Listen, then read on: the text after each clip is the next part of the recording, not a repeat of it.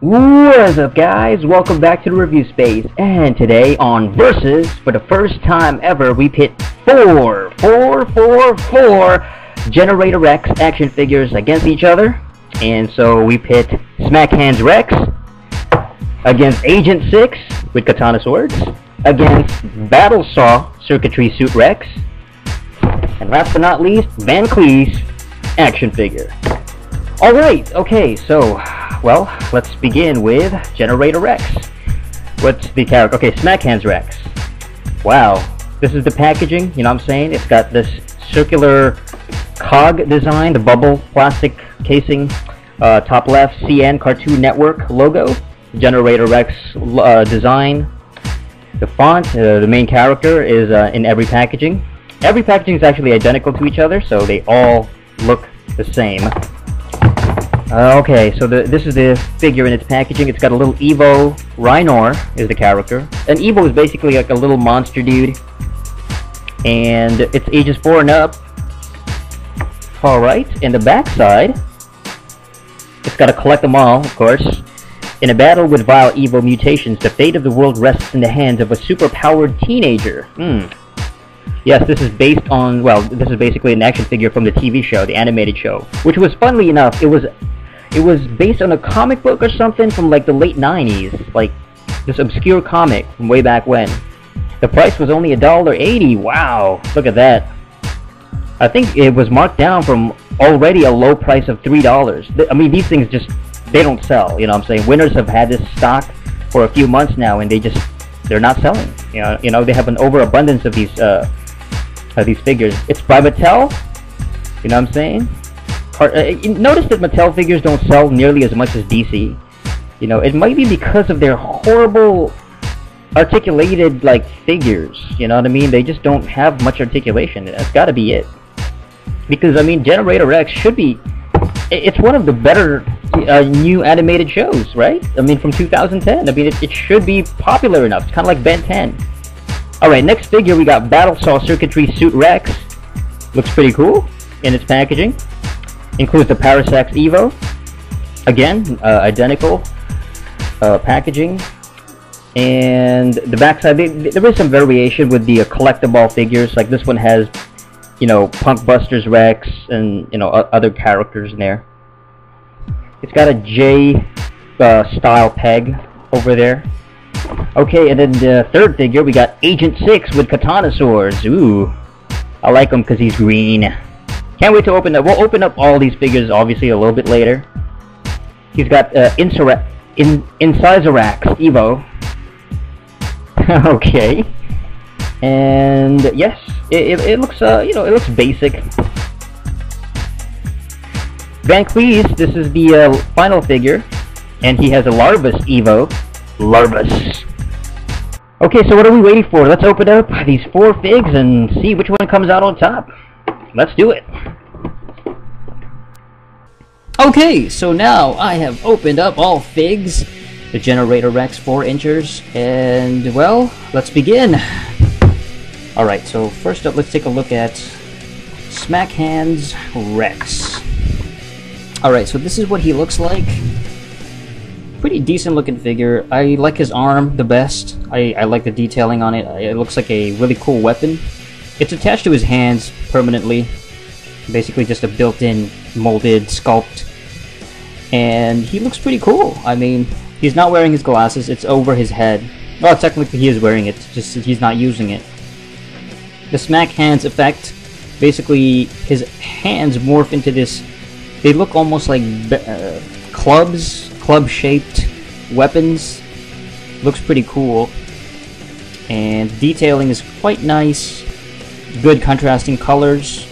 So there's that orange, the gray, the white, the red, small, like the black on his pants as well. So a lot of very cartoony look, very comic book look. And the figure itself is a very good, you know, action figure version of the television character, the animated character. The figure is about 4 inches tall, and he's actually quite skinny. I mean, look at that. It's not very bulky. It's about the same size as the typical Star Wars action figure, actually. He really is like 3.75, actually. He's not even, I wouldn't say 4-inch, he's closer to 3.75 inch. They don't have holes at the bottom of their feet, as you can see there, so you can't really put him on a stand. As far as articulation, you can move his hand like that, twirly, twirly, twirly, like a Ferris wheel, you know I'm sizzling. You could rotate his head 360, you know I'm saying, like an exorcist. And you can bend his arms at the elbow, like that. Alright. And his legs move back and forth. And that's it for Smackhands Rex in terms of articulation. Very limited, honestly. You know, he can't twist his, rotate his waist, you know, you can't bend his knees. So, quite limited. Mattel definitely did not. It's obvious that they were just aiming for the seriously younger audience, the younger demographic for these figures. They never really seemed to put that much effort in their 4-inchers in terms of articulation, unfortunately. And this character, the Smackhands Rex, he came with, I think he came with the Rhinor. This is the Rhinor Evo, which is a little character. I guess it's supposed to be a villain that he squashes like a bug, like that. And it's a tiny little character. It's just a tiny little small, you know, this a single wash of paint. It doesn't have any like intricate coloring. The detailing is alright in terms of sculpt. It just looks like a weird small mutilated dog-shaped, a dog-sized character in relation to the action figures. It's about the size of a small pet. I wish that they actually included a bit more color in these things. They don't have any articulation either, so it's just a small little piece of plastic, honestly, just a small creature that he destroys like that, and it just fell on the ground. At the very least, his hands are posable like this, so you can bend his arms and stuff like that. So, you know, have at least a couple of poses. You know, you can make him kind of stretch out his hands a little bit like that and just, I don't know, do a twirly attack or something. Alright, so that's it for Smackhands Rex. Next up, we have Agent 6 with katana swords. Oh yeah.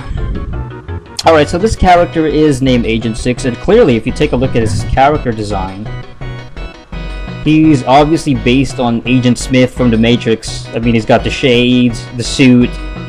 He does look pretty cool, just in terms of... I like him. I like his green suit. It stands out. It is a bright color. I like the, you know, I'm a fan of the more colorful figures. He's a very skinny build though. Like the figure itself is just really thin.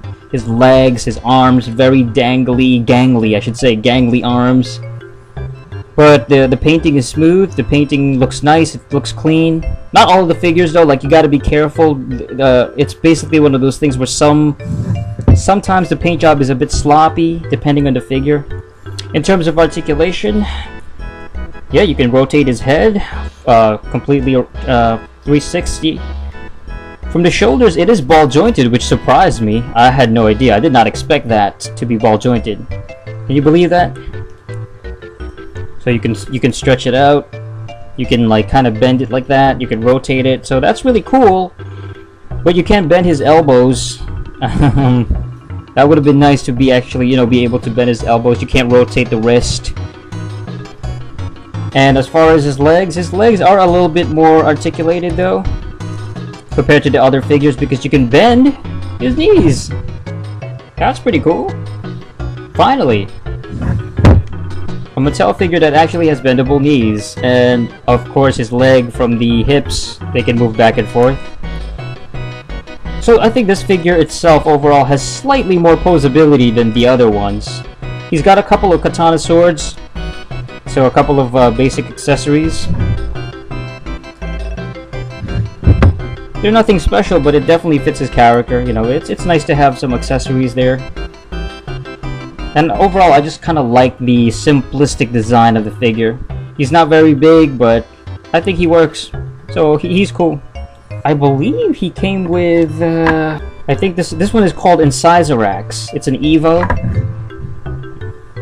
Alright, and it's just a red-orangish color Evo. Again, a very small piece of plastic that's doesn't have any articulation, just a single color. But the sculpt is kind of interesting. I mean, it's a very alien looking character. It looks like something that you'd find in a game like Half-Life or something. You know what I'm saying? Alright, next up we got Battle Saw Circuitry Rex. Circuitry Suit Rex. Alright, and he has really cool sculpt. This one in particular.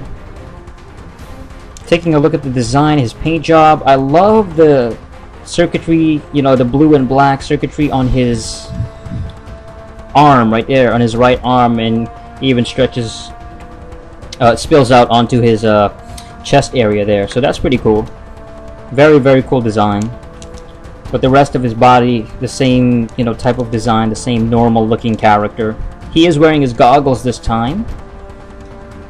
And of course his hand, that's the main gimmick here, is that it is a battle saw. So basically it rotates like that. A rotating saw blade. So that's pretty cool. And in terms of articulation, it seems like every figure, whatever their particular gimmick is, whatever their weapon is, it caters to that particular gimmick. Like his hand here, his right arm with the battle saw has more articulation than normal. So you can, it does the 360. You can bend at the elbows, but at the same time, you can also, you can rotate it from his bicep area. So the other figures don't have that, so that's pretty cool. So I mean, even his left hand, his left arm doesn't do that. You can't bend it at the elbows. You can only rotate it from the shoulders. As far as his legs, they move back and forth, just like the other Gen Rex figure. Overall, I think it's a very cool looking design, and he came with, what's his Evo? This guy. But it's more of a greenish, a light green, almost like a lime green color. And its head is almost shaped like a meteor or something. I don't know. It's just bizarre. It looks like a walking cabbage. Alright, and the fourth figure, last but not least, is Kleiss. That's right. He is a villain, one of the main villains in the show. I really dig his look. He has a cool looking attire. I like his gauntlet especially here.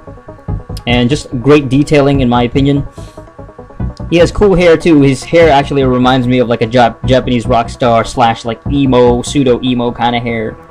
Actually, his attire, his clothing is almost, he's got like this steampunk, steampunk look to him. So, unfortunately, I think at the back there is some paint job problems there. It's like small smudge, just imperfections. It just depends on the figure, some figures look better than others in terms of painting. So you're just gonna have to be careful when you look at the pegs and look at the same figures from the same pegs and stuff. In terms of articulation, his hand does rotate, and you can bend his elbows. So at least this figure has, his hands are a little bit more articulated. You are able to also rotate his head, although his hair kind of gets in the way, so you won't be able to do a full 360, but it does rotate. And again, his legs, they go back and forth from the hips, and you can bend his knees. So, unfortunately, again, very limited articulation. 1, 2, 3, 4, 5, 6, 7. 7 points of articulation. Really? Really? And then his Evo, his little Evo character is Larvus or whatever. Just a gray, almost like a spider, arachnid looking thing with a huge bulbous backside. It's very, very ugly. But, I don't know, it's kind of creepy looking. Okay, so overall, which is the best Gen Rex figures out of these 4? I gotta give it up for Battle Saw Circuitry Suit Rex. I think because of his cool looking paint job on his right arm, and he does have a pretty cool weapon. I dig it, I think it's my favorite. I like the overall aspect of the figure is pretty cool. Alright, so that would be number 1. Number 2 would be, I gotta give it to Agent 6. I just like his style. He's got good articulation, first of all, both of his arms. But I like the color of his suit, you know, it's green. Just very simplistic looking figure, and I dig that. And he's got a couple of cool swords, so I don't know, a guy in a suit with a couple of blades that looks like Agent Smith. It just looks really cool, you know, just kind of out of place. Alright, so third place, it's between these two, the Smackhands and Van Kleiss. Neither figure really kind of captivated me that much. I like his hands. I like the Smackhands. His weapon, it does look very unique. And then Van Kleiss has an overall very, you know, steampunk look, and I enjoy that. It's kind of, it's a little bit different, which is nice, and he's got a cool gauntlet. I think both of these figures, I'm gonna have to give these two a tie. Both of them come in third place. Alright, so in terms of the small Evo monsters that came with the figures, they're all about the same size, they're all kind of small. You know, they have different colors that separate them from each other, but maybe, I mean, I like this one probably the best. It just looks so, like, alien looking. Again, it looks like a character from Half-Life, so it's got a very alien, vicious looking design to it, you know, especially like the mouth part. I think his name is Incisorax. And then this figure, little rhinor, I think would come in second place. It's a small little rhinoceros looking thing.